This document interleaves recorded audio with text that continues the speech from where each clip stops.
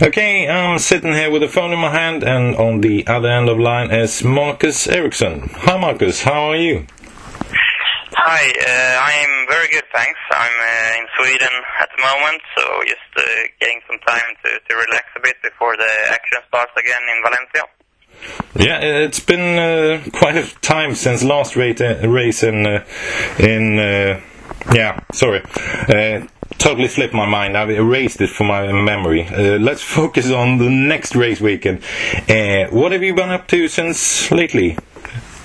I've been, last week I was in Austria doing some training for my physical training, as I go there to Irving Gullner in his fitness center.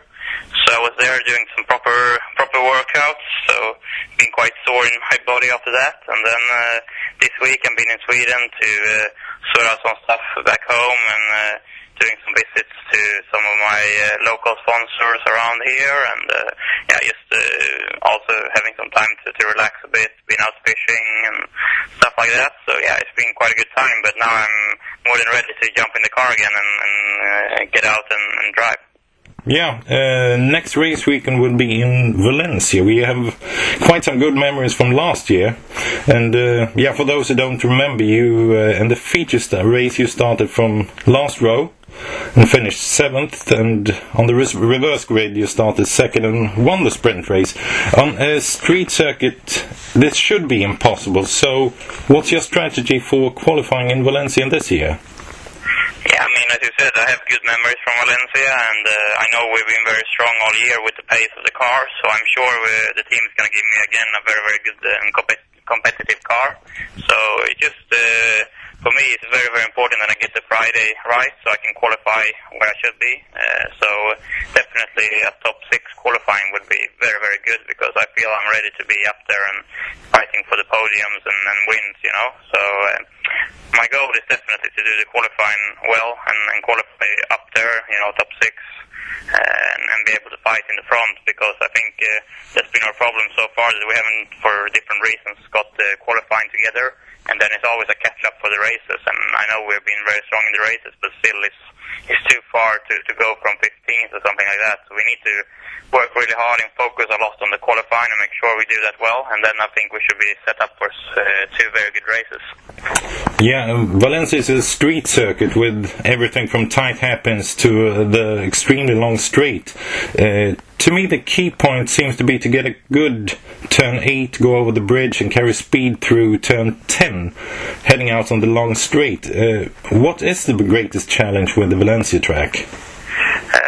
It's a quite a different track. It's a bit of a mix between a street track and a normal track. Yes, it's built like a street track, but still has some run-up areas and stuff. So it's quite similar to the Abu Dhabi track, and I think, as always, it's very important that you get good space and you can put the laps together properly without getting into traffic. And there is some important areas on the track, like you say, out on the long straight. It's very, very important that you get on the throttle early and get all the speed you need out on the straight. So it's many things you need to focus on, but definitely Valencia is a challenging track, and it's going to be very tough to be up there in the front.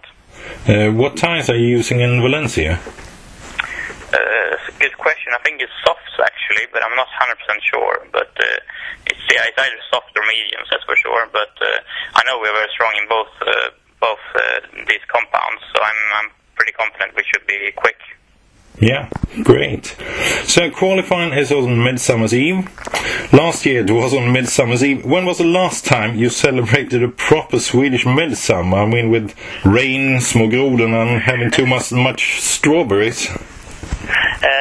There was probably quite a while ago. I mean, out in Europe it's not really that big with midsummer, and it doesn't celebrate it that much, and it's not like in Sweden where we're crazy about it, but I mean, last year I was having one of the best midsummers I can remember, that's for sure, and it would be nice to do something similar to that this time as well. Yeah, I guess we'll have to have a snaps for you all. Something we need to talk about, something I've gotten lots of questions about.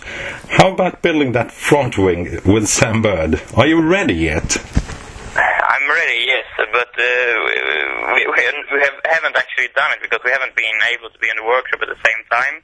So Sam has obviously been in Canada and I've been in Sweden, and we haven't done it yet. So unfortunately not. But I think I've been a couple of days in the workshop, and I know it's a lot of work for the guys, and I mean they're doing a fantastic job, and they don't need any more stuff to do, to keep them busy. So the plan is to not break them again. Yeah, I was a bit worried about two things.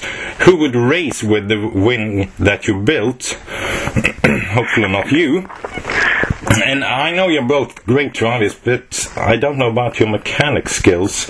I mean, if you would mix up downforce with upforce, I would...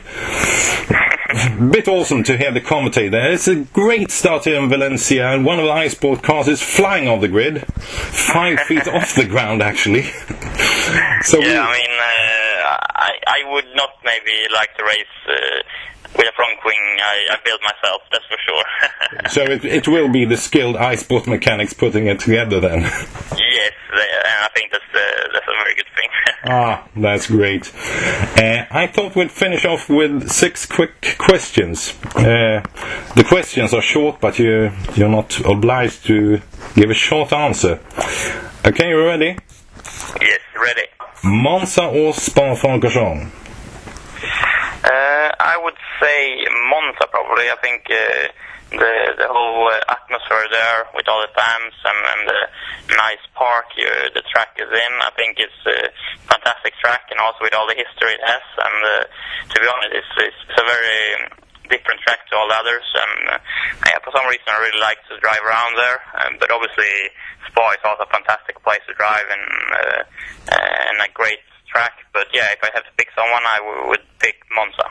Okay. Pirelli or Bridgestone? It's quite difficult. I think it's so different, the tires, but I think for the racing and everything, I think the Pirellis has been very good for this year, and I've been happy with how my driving has been on the Pirelli. So again, if I had to pick, I probably would say Pirellis. Yeah. Okay, then over to understeer or oversteer?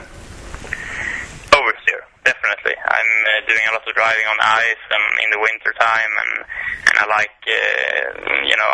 I've always preferred a car which is very good in the front and having a more loose rear end. So for me, definitely oversteer is to prefer. Yeah. Okay. Comparing the two cars, the GP2-08 or the GP2-11 car? I would say the new car, the newest car, the 11 one, because I think first off, it looks a lot better for me. I think it's more clean in the design, and I think it looks very good. And also, it's nice to drive, and it's nicely built car, and obviously the last one was as well. But yeah, for me, the new one is another step forward. Yeah. Okay, over to a hard one. Ferrari or McLaren? Ferrari. I think Ferrari is always, since you were a kid and you were watching Schumacher winning in the Ferrari, it's always been very, very nice to see Ferrari win, and I like the Ferrari cars, and I've always done, so I have to say Ferrari. Okay. But I wouldn't say no to McLaren if they no. up, to be honest, no. That's a good answer. Over to the last question. Brunettes or redheads?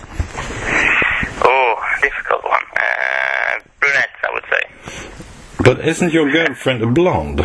That was a trick question. It was a trick question, yeah. Yeah, she is blonde, but I was, I'm very, very honest with these questions, and I thought they were very serious, so I thought, I have to answer from the direct questions. Yeah.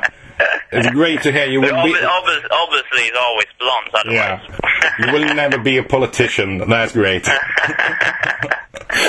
Okay, it's been great talking to you. Thank you very much, Marcus. All right, thank you very much. And on behalf of almost 2,200 fans, best of luck in Valencia, and hope you bring home 2 Pirelli caps after the podium ceremony.